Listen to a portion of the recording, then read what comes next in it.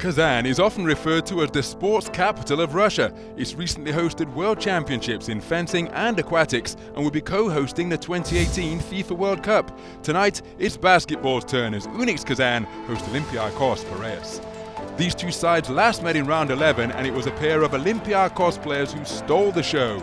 American guard Eric Green hit a season's high performance index rating behind 15 points, 6 of 7 two-pointers and 5 rebounds.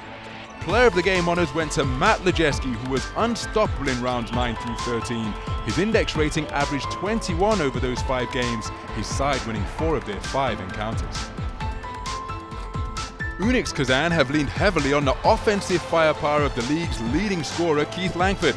He's played in every game so far and currently totals 423 points at an average of over 22 per game.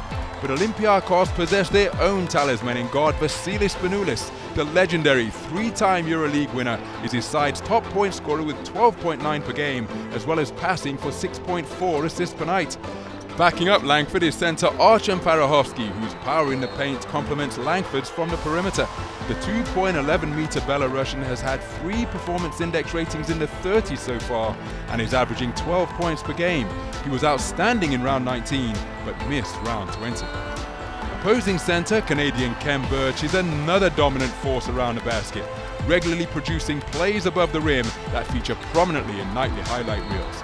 In round 15, he was player of the game behind 10 points and 13 rebounds, his second double-double of the season at that point.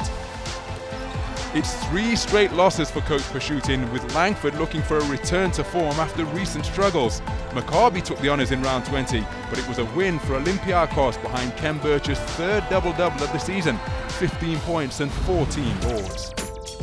Can Unics get back on track?